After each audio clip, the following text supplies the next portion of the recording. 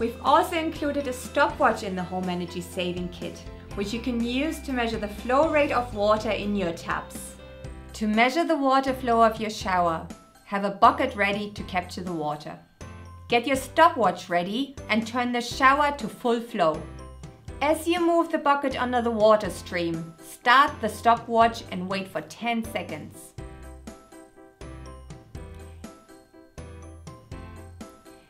Quickly turn the shower off. You can now measure the amount of water you've captured by using a jug with liter markings. Simply multiply the amount of water by 6 to calculate the flow rate per minute. Ideally, this is approximately 9 liters or less. Remember that some of the old and inefficient taps and shower heads can have a flow rate of between 15 to 22 liters per minute, which indicates a lot of wasted water and energy.